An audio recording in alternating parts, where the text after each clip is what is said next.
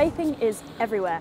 Here on the busy streets of London, you often encounter a cloud of sweet-smelling vapour or an abandoned e-cigarette on the floor. But the industry is undergoing major change, as governments look to restrict the sale of disposable vapes amid concerns about the rise in vaping among young people and non-smokers getting addicted. As of October 2023, 28 countries have banned the sale of any type of e-cigarettes. In addition, the UK, Germany, France, Ireland and Belgium are among the countries looking into how they can ban disposable or one-use vapes, as they continue to grow in popularity. So what does the rise in vaping mean for the tobacco industry? And is the hysteria over their impacts well justified? The vaping industry has exploded over the last decade, as health bodies have promoted it as an aid to quit smoking, while cigarettes continue to fall out of fashion. In the UK, we have encouraged vaping among people who are struggling to stop smoking, and the use of e-cigarettes among those people has gone up over the years. Things like nicotine patches, gums, lozenges, and some drugs as well. You don't get that same hit as you would with smoking a cigarette, whereas with e-cigarettes you do feel that nicotine hit, so it's a lot more similar to the experience of smoking. And as well as that, you get the more social experience of going out and doing it with someone. And with interest comes innovation. The first known design of a vape was actually created almost 100 years ago in New York, but the technology wasn't made until much later, in 1963.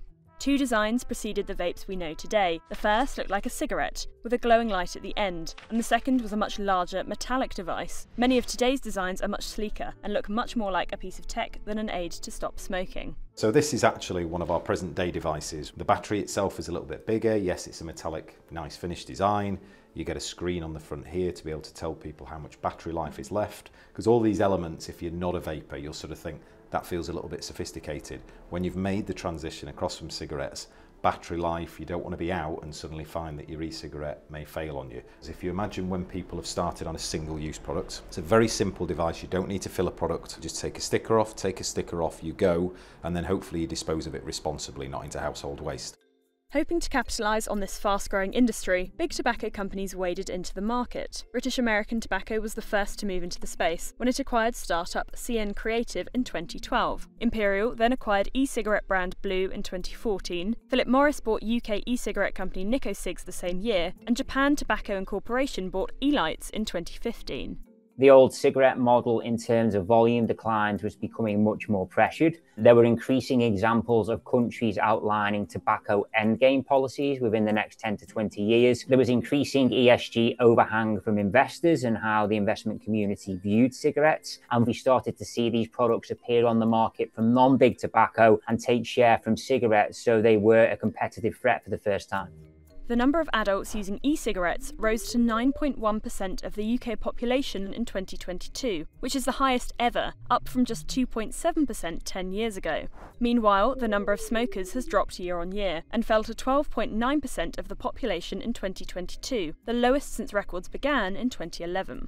And those figures are translating into big profits. British American Tobacco saw revenue from its vapour products increase by 40.3% in 2023 compared to 2022, so it's unsurprising that big tobacco is pivoting towards vaping. But the huge growth in the legal vape market is just one side of this story. In the last 10 years, illegal vapes have generated big sums of cash. The market is worth between 3 and 4 billion. You could estimate, and intelligence would suggest, that the illicit market could be as much as 2/3 of that. So you've got a double issue. You've got unregulated product to a vast degree in the market, and actually then youths accessing the product because those retailers prepared to stop those products are not doing the necessary age verification. So a really big issue. And there are some key giveaways when it comes to spotting illegal products. The bigger puff device is certainly wider and certainly taller, normally quite square. So actually, if you see that as a consumer in a shop, anything over 600, you won't find any reputable manufacturer using cartoon characters or flavour names that are associated with drinks or food, because there's already legislation that should give you those warning signs. Not only are illegal vapes taking a big slice of the vaping industry, but they're also putting users in serious danger. We saw in the US a string of deaths and hospitalizations which seemingly were linked to vaping, and that caused 60 deaths and hundreds of hospitalizations with this lung issue, which they eventually called EVALI. What we found out eventually was that this illness was being caused by people who were trying to vape THC, And to do that, they were adding something called vitamin E acetate. And this vitamin E acetate is banned in the UK. In the UK, we've seen banned heavy metals in products that have been confiscated in schools. We've also heard reports of spice being added to vapes and children coming across these. So being exposed to drugs which they were not expecting to be exposing themselves to. So it's a very, very risky landscape at the moment for young people who are vaping. And as with most quick-moving markets, regulations will always struggle to keep up with innovation. Big tobacco firms, including British American Tobacco for example, are selling heat sticks made from nicotine-infused substances such as rooibos tea, which circumvent the EU ban of flavoured heated tobacco. The influx of all these flavours and these cheap disposable brands from China over the last few years, from a big tobacco perspective, it's actually a positive because this will encourage regulators now to take action against these products. It's going to be a positive from a big tobacco perspective because it leads to that consolidation. It also creates barriers to entry going forward, so you won't see more and more products coming in from China. Meanwhile, smokers are still actively being encouraged to take up vaping to quit cigarettes. The British National Health Service, for example, says it poses a small fraction of the risk of smoking, which causes around 7 out of every 10 cases of lung cancer. But health professionals also highlight that vaping is not completely risk-free, and the longer-term risks are not yet known.